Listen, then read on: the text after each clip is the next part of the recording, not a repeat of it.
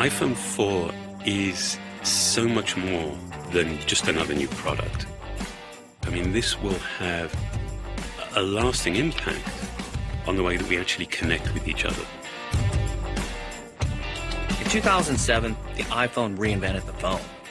In 2008, the iPhone 3G brought faster 3G networking and the revolutionary App Store. In 2009, the iPhone 3GS was twice as fast and brought out new features like video recording. For 2010, the iPhone 4 is the biggest leap forward since the original iPhone. We're introducing the amazing Retina display, and we're bringing video calling to the world. And we call it FaceTime. It's going to change the way we communicate forever.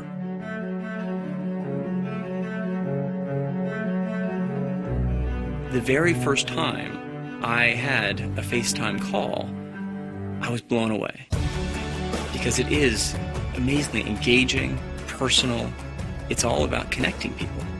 I think of my own children, like 7, 8 years, they'll be off at college. And I can imagine being able to call them and see them, but also look into their eyes and see how are they really doing. What makes it even better is that it switches from the front camera to the back camera. So you can show someone what you're seeing. And because it's so mobile as your phone, you'll be able to chat anywhere there's Wi-Fi.